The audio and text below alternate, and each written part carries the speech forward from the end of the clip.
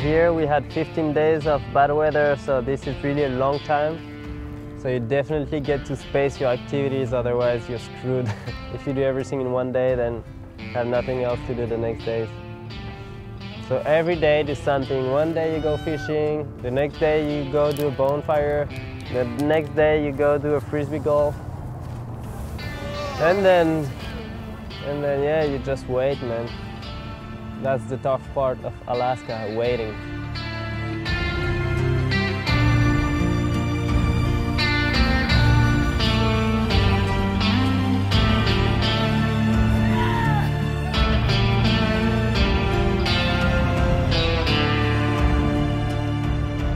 Et à force d'attendre tous ces jours de mauvais temps et de rien faire et de te réjouir de rider, le jour où ça arrive, en fait, tu te dis mais aujourd'hui, waouh, on va se gaver, ça va être génial.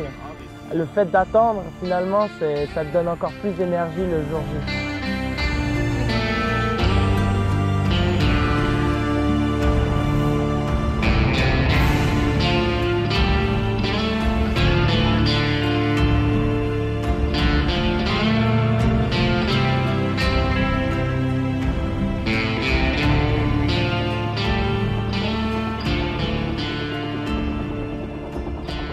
If you come to Alaska, is to ride some spine, you know, what you don't have in Europe, and that's what you see in all the videos since you're a kid, and that's what make you dream, you know, and finally you're here on top of your line, the thickest spines in front of you, and you know you gotta stand it.